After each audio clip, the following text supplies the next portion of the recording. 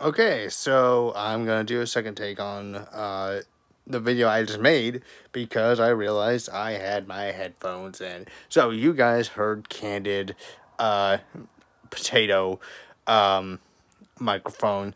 So basically, it was a video on the new Fast and Furious 9 trailer, and I said that the new Fast and Furious 9 trailer was like a 5-year-old's wet dream when playing with Hot Wheels. Here's the pitch of this said 5-year-old.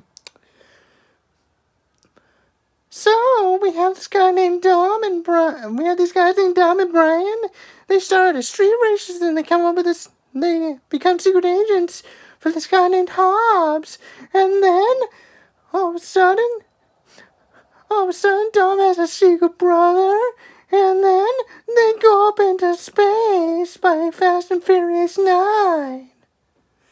And you're sitting there as a parent going, how did Uncle Kenny get you drugs?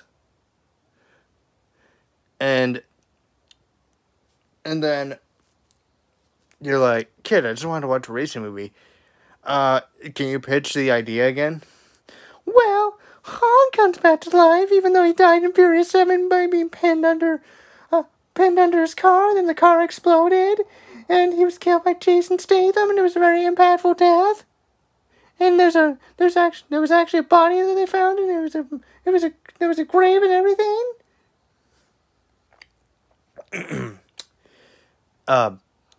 Junior, Fast and Furious is supposed to be about street racing and stealing radios and, heists and criminals and all that stuff. Oh, and then Vin Diesel spouts off about family for the 9,000th fucking time. Hey, don't use that language. Fuck you, Dad. See what I mean? There's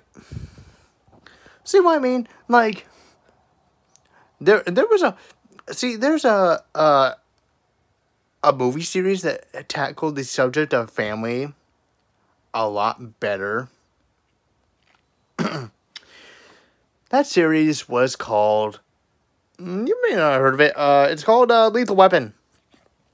Lethal Weapon.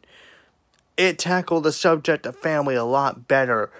Riggs starts out with a guy looking for a family. He ends with a guy accepting a family, and then it goes from there. He considers Roger's family his family, and then he ends up having a family of his own by the 4th movie. That's the thing. They tackled the thing within 4 movies, supposedly 5. Supposedly there's going to be a 5th one. I don't know. Supposedly there's going to be a 5th one, according to Mel Gibson. But anyway. Oh, and then you got Michelle Rodriguez, Dom, as he falls like 1,000 feet. As he falls like 1,000 feet and falls into water and survives. Just, he's okay. He's okay. It's not like a normal human being would fucking die or anything if that happened, because water doesn't feel like concrete when you jump a certain amount of feet into it. And another thing is that